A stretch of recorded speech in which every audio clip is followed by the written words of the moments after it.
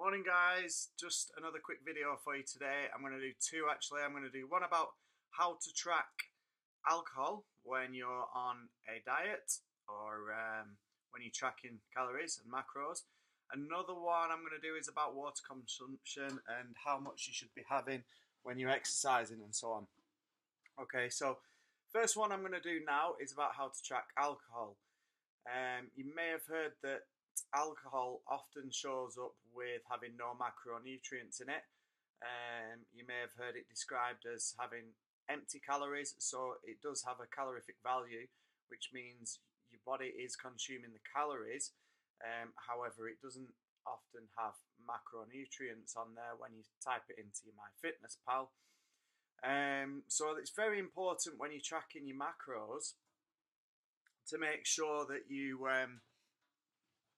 consider that and you figure it out. So the way we do this is to figure out how many calories there are per gram.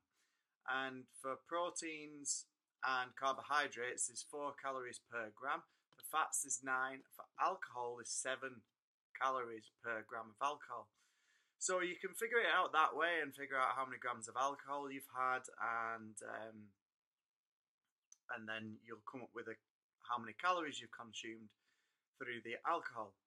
Then probably the best way and the way that I do it, depending on my goal at the time, depending on how many carbs and fats I'm having, I'll pull it out of one of those.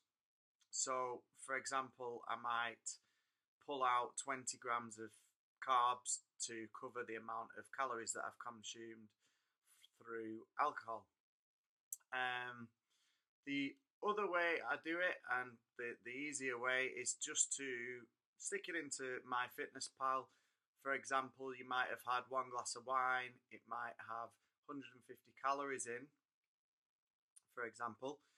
And then I would just take those calories out of the calories that I'm having in my carbohydrates or fats, depending on which I want to pull out, depending on my goals. So that's how I'd do it.